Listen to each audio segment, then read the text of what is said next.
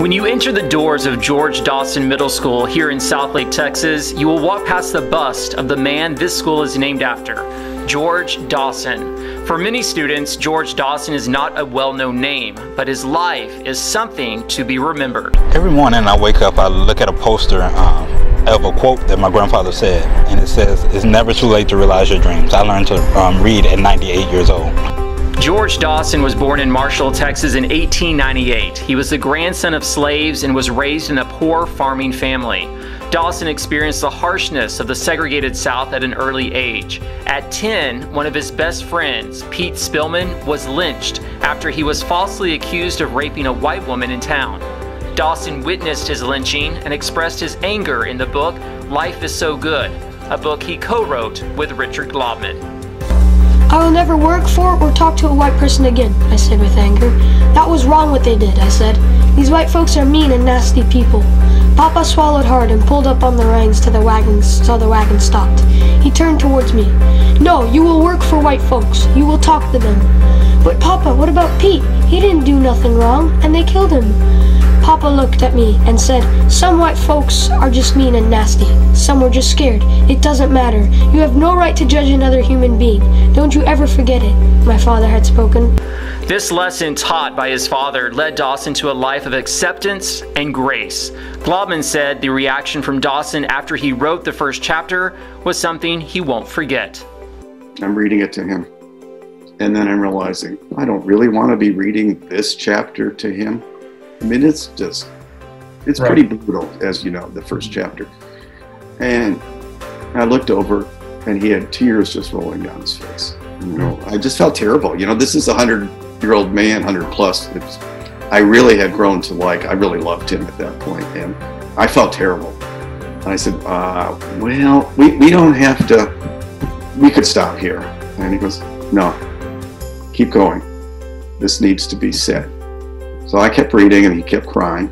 Dawson was never able to go to school and was illiterate for most of his life. When he turned 98, he found out about an adult education class taught by Carl Henry in Dallas, Texas. The story of learning how to read at 98 gained national attention and eventually got Dawson a segment on the Oprah Winfrey Show. Globman, who was an elementary school teacher in Seattle, Washington, heard about Dawson's story in a local newspaper and was inspired to write a book about his life. And it was about George Dawson celebrating his birthday party at school, his 100th birthday party.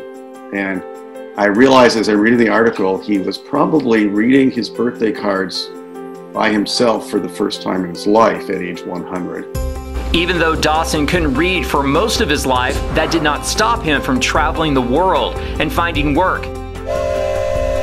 He would calmly jump on and off freight trains with hobos. He traveled from Texas to Canada and even Mexico. It wasn't easy for a colored person to be traveling back then. Matter of fact, it could be dangerous. The Klan was growing and running strong then. Walking down the road all day was just asking for trouble. Despite these dangers, Dawson got to experience many places and people, but he always knew Texas was home and eventually came back. He married and had 7 children.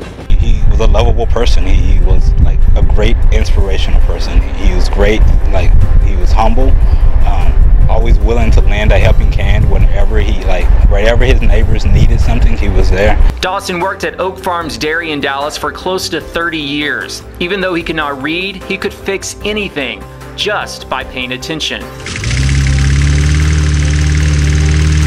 After he was forced to retire, he started to do yard work. One experience working at a white woman's house allowed him to stand up for what he believed. She offered him lunch while he was working, but put the food on the back porch, the same place where the woman's dogs ate their food. Dawson, who says he wasn't involved much with civil rights, said at this moment he knew he would stand his ground and refuse to eat with dogs. This is what he said in his book after the woman asked why he wouldn't eat her perfectly good stew. "It's just that I don't eat with dogs." As I said that, I looked at her straight in the eye. I could tell she understood what I meant.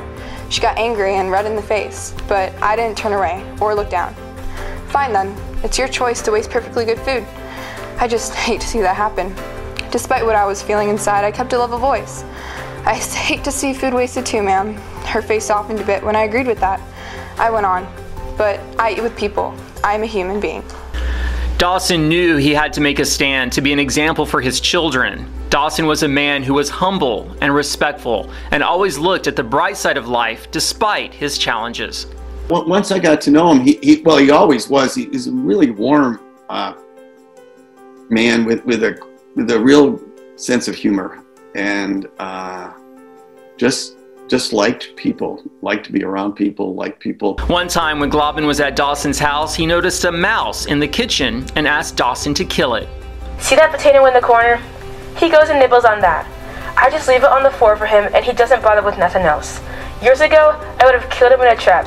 Now I just figure he needs to eat a little, but he ain't trying to cause me any harm. A potato lasts him a long time. When he finished that, I'll just set out another if I have one. All of Dawson's children graduated from high school and college. One of his major accomplishments after learning the alphabet was to sign his own name, after many years of only signing his name with an X. He also loved baseball and was known for his ability to break horses. His favorite book was the Bible. Every year, the administrators at Dawson Middle School come here to Lincoln Memorial Park in Dallas to put flowers on Dawson's grave. They hope the students who enter Dawson Middle School won't forget the life and example of George Dawson. The quiz that we always give kids is, who's George Dawson? And they can always tell us, hopefully, bare minimum, that he learned to read at 98 years of age. But I think if they can understand that at an even deeper level, it's about never stopping learning. I mean, that's what we do in education, right? We try to create lifelong learners. That's one of our catchphrases as educators, but that's living it. That's somebody who said, even at 98 years of age, never having had the opportunity to learn how to read, let's go, let's learn. George Dawson died at 103 years old on July 5th, 2001. He was aware that George Dawson Middle School was going to be named for him before his death. From his ability to never give up on education, to his heart, and his outlook on life, Dawson always remembered this quote from his dad, and it is something we should never forget. Life is good.